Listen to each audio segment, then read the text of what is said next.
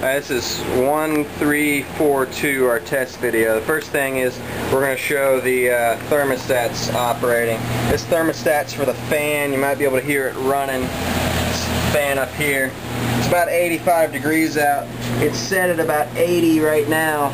So if we run it up to about 100 or anything over 80, you can see it's cutting the fan off. And we run it back down to about 80, fan speeding back up. Now, second thermostat is the 104 degree set point for the Class 1 Division 2 rating in the SVE side. So basically, this should stay set at 104 degrees, so if at any time it exceeds 104 degrees in the SVE room, it's going to shut the system down. However, for our testing purposes, it's about 85 degrees out right now, so what we'll do is, it's set at 104 right now, and you can see the system control power is on. If I drop this below our current temperature outside, it should turn the power off, which we'll drop this down to about 80, and you hear the thermostat click, and our power is now off. We run it back up above our outside temperature. We'll put it back up to 104 where it should be. You can see control power is back on.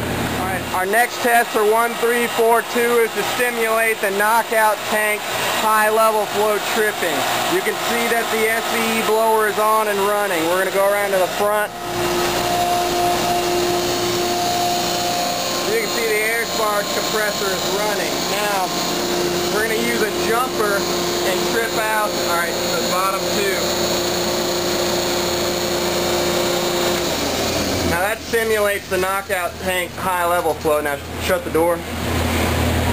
You have to come towards you, Eric.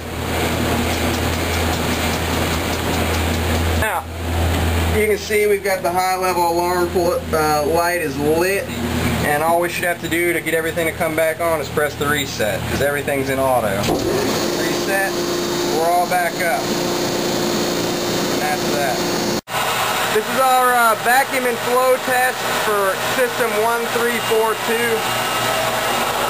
You can see we're at 60 inches of water column vacuum. Our dilution line is completely shut. That's the top one.